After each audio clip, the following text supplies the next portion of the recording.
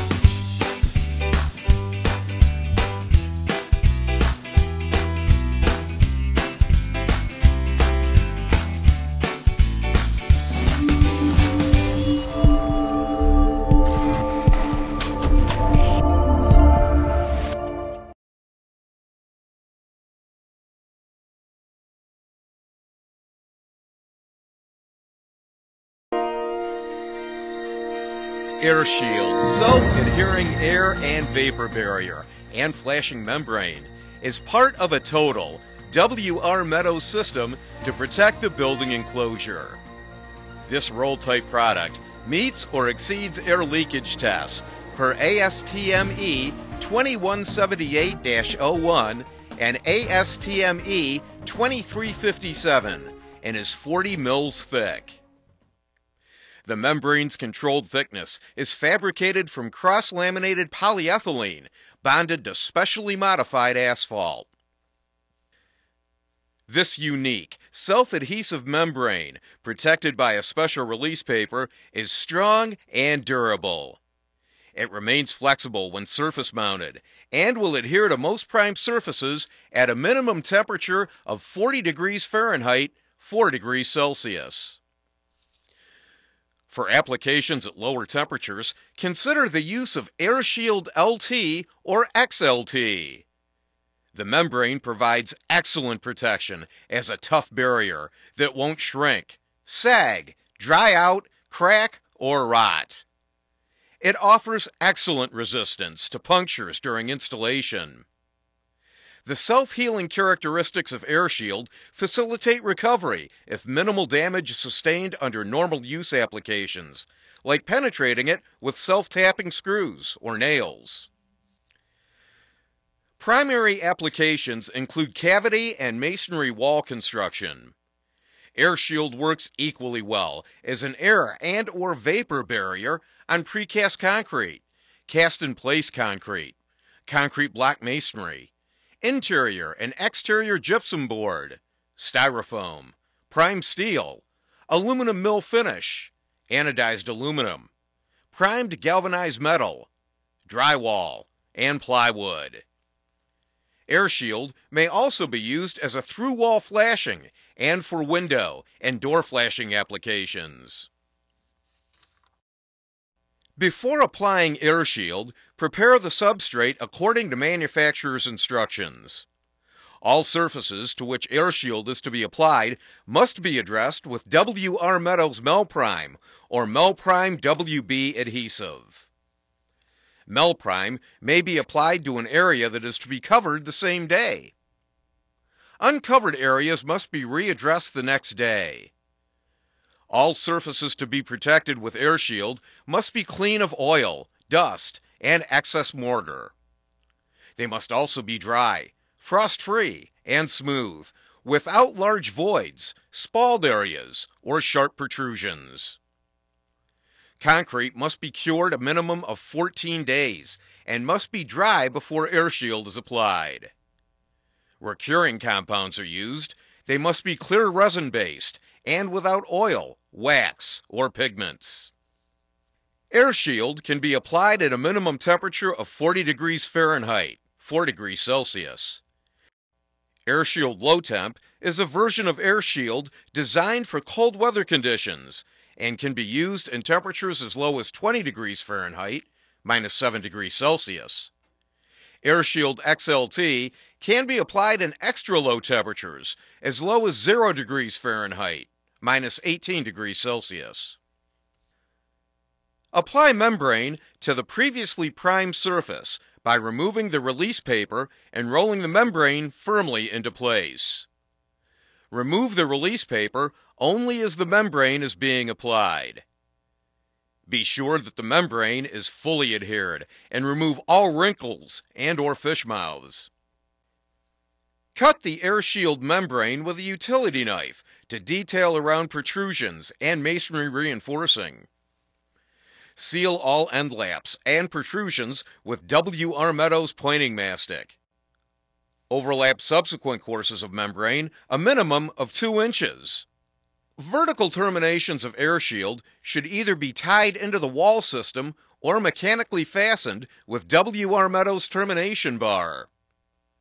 AirShield is not designed for permanent exposure, so apply insulation as soon as possible to protect the air barrier. When used as a flexible wall flashing, AirShield should be recessed 1/2 inch from the face of the masonry. Flashing should not be permanently exposed to sunlight. Do not allow the rubberized asphalt surface of the flashing membrane to come in contact with sealants containing solvents, creosote, uncured coal tar products, EPDM, or PVC components. Complete application directions, drying information, and precautions are on the container.